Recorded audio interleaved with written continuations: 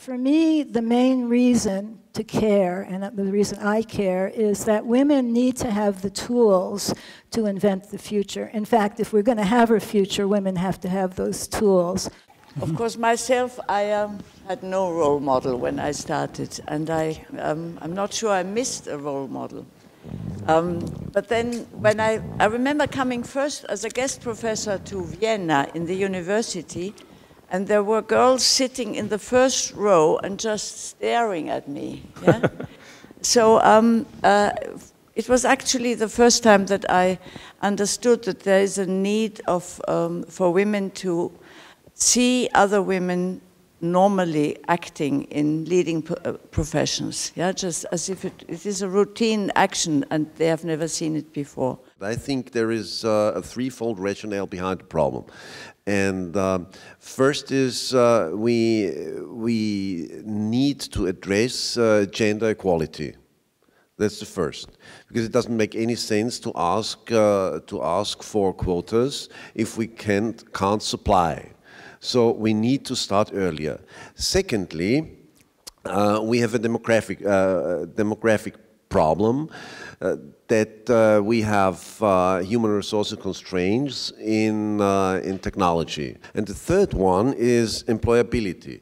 The employability obviously is better in technological areas than in others. In the 70s, 80s, when people were complaining that there are not enough women out there in science or in leadership positions, then it was argued, you know, we have changed our educational systems and more women are coming and they are in the pipeline, and you will see in 10 or 20 years, we will see all of them in the leading positions, and we will see all of them in the STEM fields. And it didn't happen. So the pipeline somehow was leaky because they somehow opted or dropped out. And the question was why is that happening? We try to have an inflow of female students, where we are not so successful, I have to state.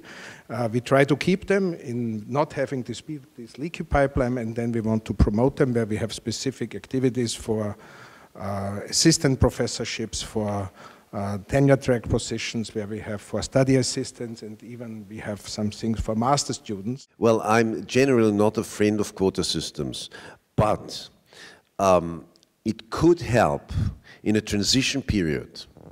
This is nothing that has to last forever, but in a transition period, quota systems could help. The answer is simple: I'm against quotas. To create conditions that attract women and that keep women at the university and that are conducive for women to develop their skills, yeah, and their scientific outlook.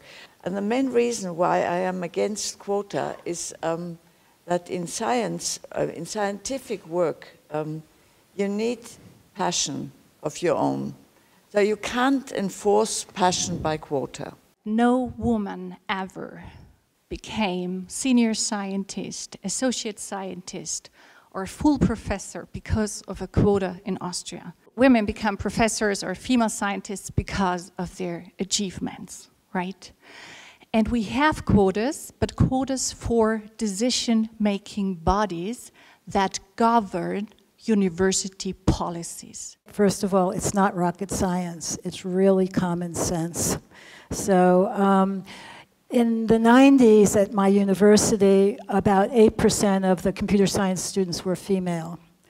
Okay, how did things change? Did we change our curriculum? No, we did not change our curriculum. But we had a dean, Raj Reddy. He was one of the people who put Carnegie Mellon on the map.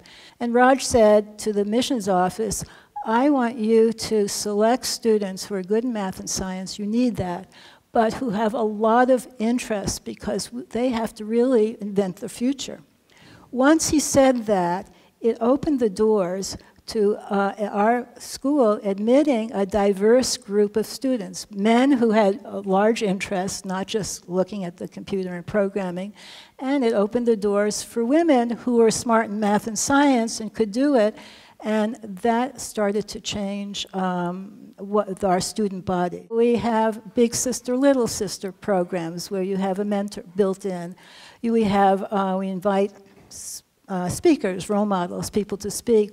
Our students have a lot of opportunities for leadership opportunities and so forth. One could use the practical lab work starting from the first semester for forming communication skills, team working skills, feedback community. Universities are not only producers of human resources. I think we are producing research results, and this is, I think, what outmost needs industry. I think this is something what the technical university can supply, and this is also the reason that we need a higher female percentage in our study and in the teachers and the students, because I think they are different and the same, but they can contribute with some new ideas.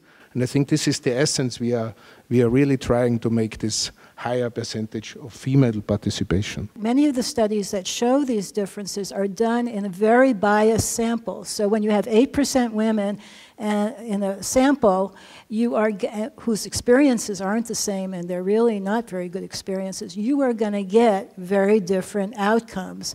But when you have a more balanced environment, we are not seeing those differences at all. And we've done this study now, I think, about 8 times since 1999. We started with fix the women, right? Train them more, improve them, give them more support because they need it. And today we are discussing fix the institutions. So we don't have to support women. We have to support the institutions to understand what talent they are missing out. It's all about knowledge and capabilities, and that's it. And that should be basically the criteria for decision.